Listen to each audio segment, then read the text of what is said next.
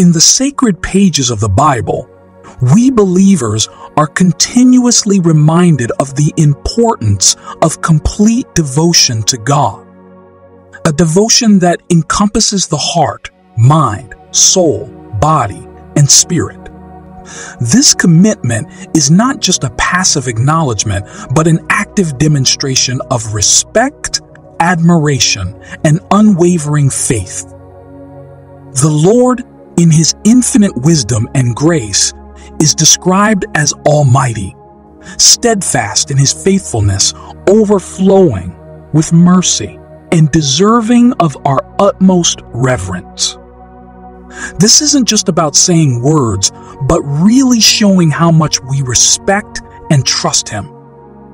God is powerful, kind, and always there for us, and He deserves our full attention. One of the most striking illustrations of this power of devotion can be found in the book of Exodus chapter 17, verses 9 to 13. Here the Israelites, under the leadership of Joshua, are locked in a fierce battle against the Amalekites. Meanwhile, on a nearby hill, Moses, accompanied by Aaron and Hur, holds up his staff. The fate of this battle intriguingly hinges on Moses' hands. As long as they're raised, the Israelites prevail, but once lowered, the Amalekites gain ground.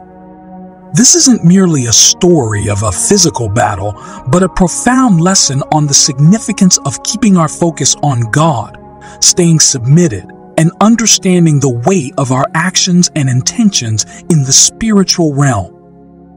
Instead of focusing on the problems in front of you, if you simply lift up your hands and focus on Jesus Christ, that's how you will overcome. That's how you will gain the victory. Jesus Christ is far greater than the enemy who is in front of you. So why focus on the enemy? The enemy is insignificant if the Lord is by your side. The enemy is insignificant if your focus is on the Lord. That's exactly what Moses did.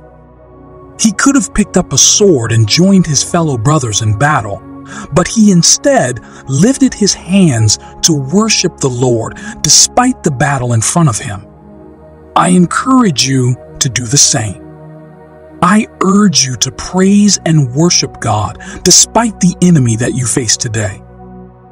Despite the problems that you face today, keep your hands lifted.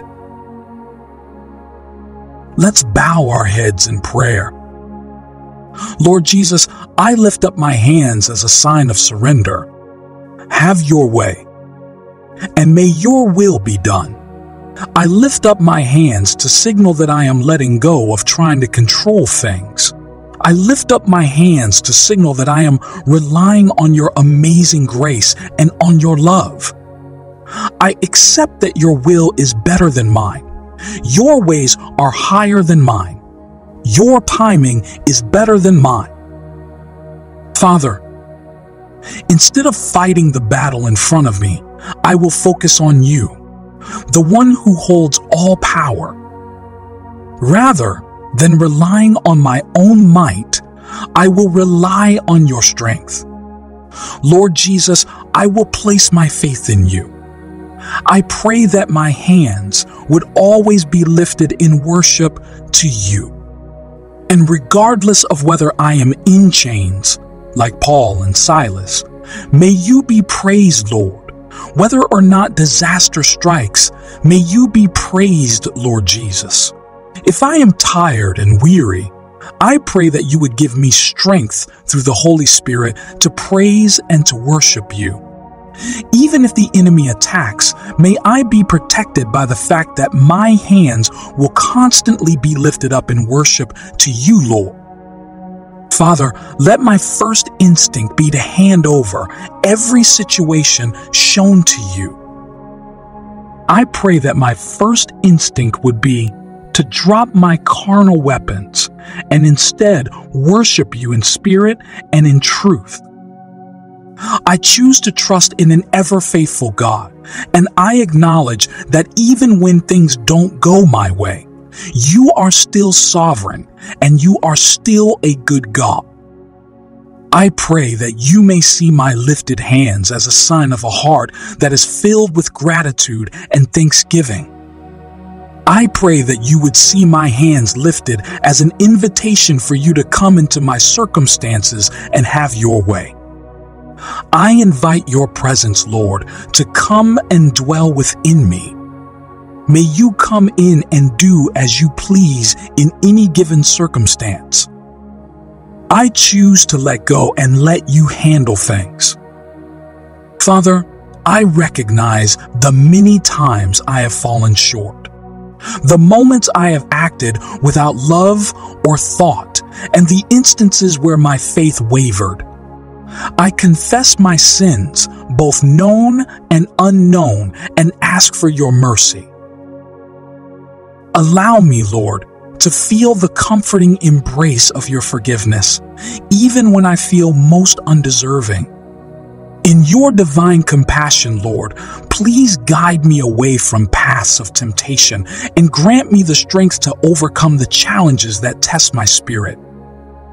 I earnestly seek your divine mercy, hoping to be cleansed and renewed in your love. Restore my heart, O God, and draw me closer to your perfect presence, that I might find peace and redemption in your boundless mercy and grace. Father, Lord, your word says in the book of Exodus, chapter 33, verse 19, I will cause all my goodness to pass in front of you, and I will proclaim my name, the Lord, in your presence. I will have mercy on whom I will have mercy, and I will have compassion on whom I will have compassion. Today, Lord, count me among those deserving of your mercy. O Lord, you are the only one who can help me. It is within your power to show me mercy. Take me to dimensions never seen. Take me to realms never known. Job said there is a path which no fowl knoweth, and which the vulture's eye hath not seen. The lion's whelps have not trodden it, nor the fierce lion passed by it. Take us to those virgin dimension in the Spirit, O Lord. Father, your word in Psalm chapter 29 says, ascribe to the Lord, O heavenly beings, ascribe to the Lord glory and strength. Ascribe to the Lord the glory due his name. Worship the Lord in the splendor of holiness. Your word declares that the voice of the Lord is powerful. The voice of the Lord is full of majesty. You, Lord Jesus, sit enthroned as King forever. I pray that the Holy Spirit would help me never to take my eyes off you, Father. Don't allow me to waver in fear, even for a second. In the face of adversity, I pray that you would strengthen me to keep my hands lifted high and to always be found in worship. Father, you deserve all the praise and honor. You deserve all adoration. Even the angels in heaven always sing and worship you, saying, Holy is the Lord God Almighty, who was and is to come. Worthy are you, our Lord and God, to receive glory and honor and power, for you created all things, and by your will they existed and were created. I praise you. I honor you. I lift your name on high and say, you are worthy to be praised. Lord, each day, I see how much you love and bless me. Day or night, let me always thank you for all the good things you do for me. Help me to stay strong when things get tough and to always remember how great you are. Even when I face hard times, I know you are there helping me. With every breath, let me show how thankful I am to have you. In the matchless name of Jesus. Amen.